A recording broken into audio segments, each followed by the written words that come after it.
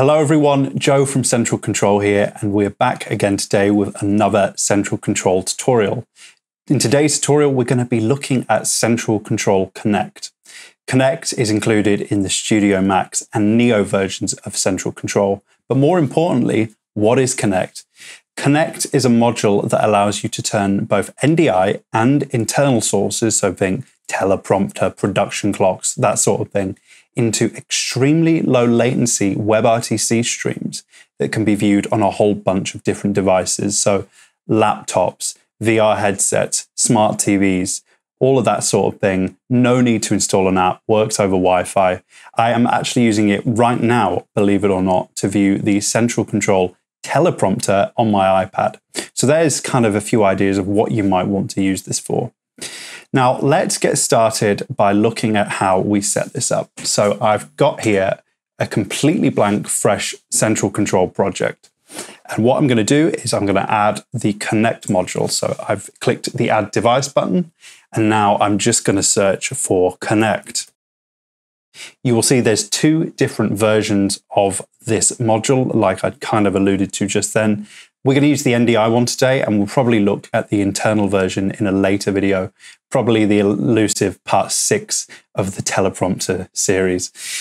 But for now, let's just add the Connect NDI module. Now, I'm actually going to take some care and attention as I set the name of this, because the name will become relevant later on. And I'm going to call this one PTZ. A little bit of a clue for you there, and just click OK. And now I've added it to my project. So we've got a whole bunch of different parameters here, and I'm going to go through one by one what each of these do.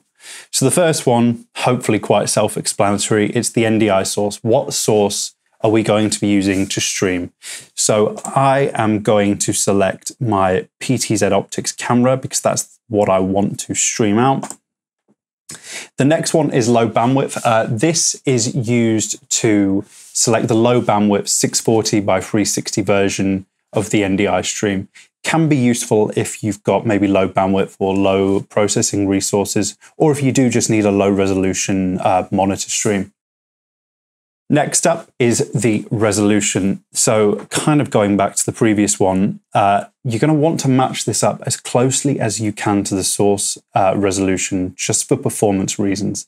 It will quite happily convert on the fly from whatever resolution to whatever resolution you want to stream at. But I happen to know that my camera is set at 4K 3840 by 2160, so I'm going to leave it as is. Next up, the frame rate, the same kind of thing applies on this one. You want to keep it as close as you can to the source for not only the best performance, but also for the best experience and the smoothest video stream. Next up, we've got quality. So this will affect the amount of bandwidth your stream uses. And what's important to know about Connect is that it's not just one-to-one. You can send this link out to as many devices on your local network or even WAN as you choose. So that might be a bit of a calculation when you're deciding what quality preset to use. But I'm on my local network. I've got a really good Wi-Fi signal for my devices to connect to. So I'm going to leave it at ultra. Finally, encoding device, very important. So you've got multiple options here depending on what hardware you're running. I've got an NVIDIA graphics card in my laptop, which we will be taking advantage of. It's worth noting that when you are using the CPU encoder, the resolution and frame rate kind of tops out at 1280 by 720 at about 60 frames a second. That's the upper limit for the CPU encoder. However, if you do have an NVIDIA graphics card, you can easily push the max, which is 4K 60, no problems at all. And you know, with the latest NVIDIA graphics driver updates, you can do about 8 of these on one system with minimal resource usage. But yes, we will be using the built-in NVIDIA graphics card. Once that's done, I've set it up. I'm going to click this toggle here to enable it. And now we're ready to look at our stream on some devices. Now we've got our stream set up and we've enabled it. Let's take a look at how we can actually view it.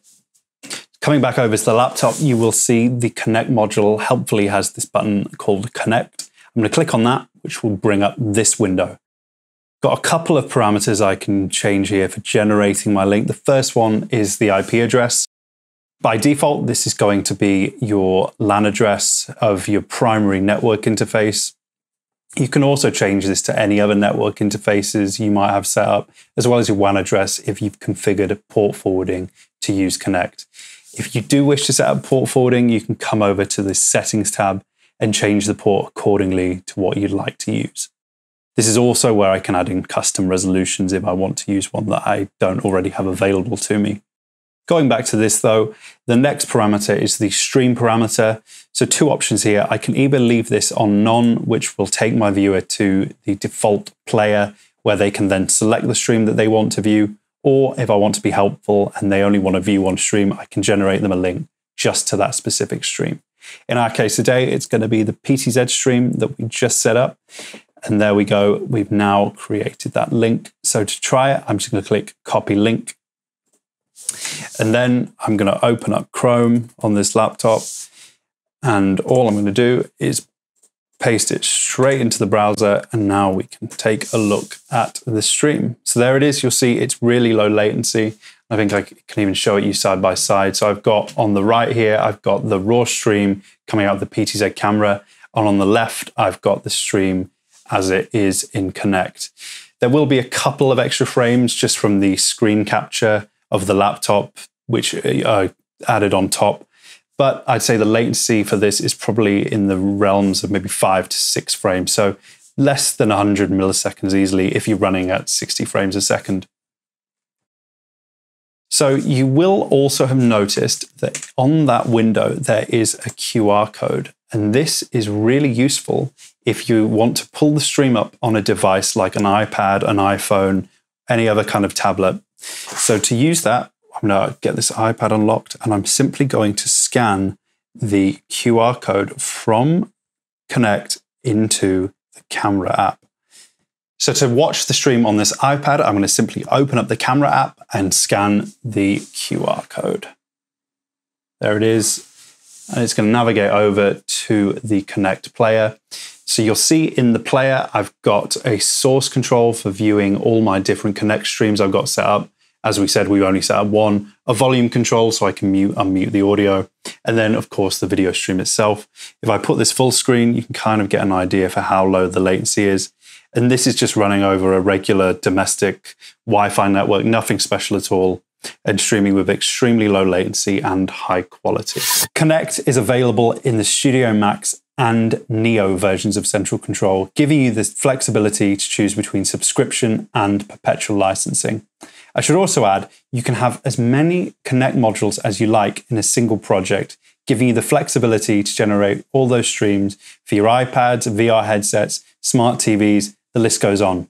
We'll be back again next week for another tutorial. Until then, see you later.